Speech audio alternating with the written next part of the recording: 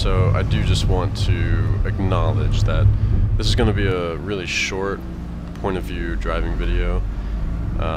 Traffic was pretty heavy around the time that I started driving, and on top of that, I don't currently actually have the registration license plate or anything like that for the FD. I do have it insured, I just am waiting on my custom plates to come in. So short POV video around the neighborhood, out onto a very busy street, and then I kind of gave up.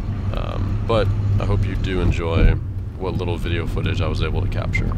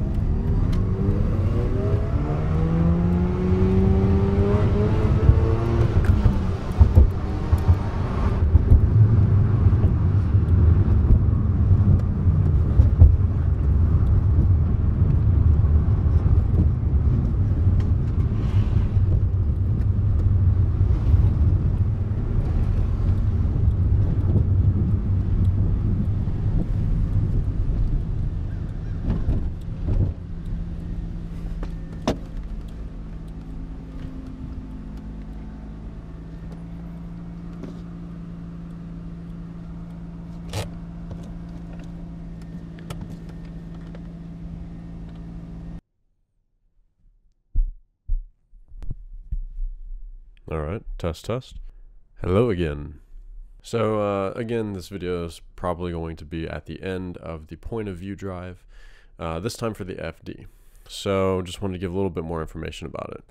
The FD, I just actually recently got it back in July. I think it was on July 22nd is when I paid for it. It was delivered sometime around July 25th. It was pretty quick turnaround. This is my dream car, just off the rip dream car. Right-hand drive from Japan, so had to get it from an importer. I did not deal with the importing myself.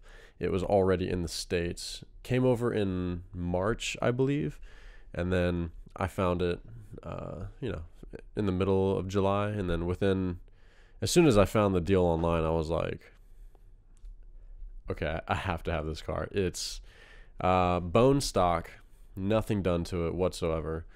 Engine bay, bone stock, suspension, everything. On the inside, this is the reason I ended up feeling like, hey, I just have to get this car, is because the interior is untouched.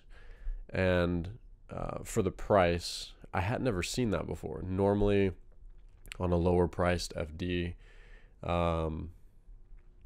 man, you have gauges drilled into or taped onto the dash. You have aftermarket stereo, whatever, that's fine, but still, just like you have something done to it. Roll cage, aftermarket wheel, which is all great. Maybe one day I'll eventually replace some things and upgrade some things, but what I was looking for was just a bone stock, unadulterated FD, and I was able to find it. So it has about 56,000 miles on it. It's a 1992, so pretty much on the first production line for the FD3S. there's honestly not much more to say about it. With the point of view driving, I was only able to keep it, you know, around the neighborhood just because I don't have tags for it yet. I don't have it registered. I have it insured. I just haven't registered yet because I'm waiting for my custom plates. Can't wait for those to come in. Those are going to be dope. If I modify it, it's just going to be the body. Right now, at least, that's my plan. Is just, you know, a nice kit, a nice wing, nice wheels, and some coilovers. That's pretty much all I want to do to it. Yeah, that's pretty much it. So thank you guys for watching. Hope you guys enjoyed it. I will see you when I see you.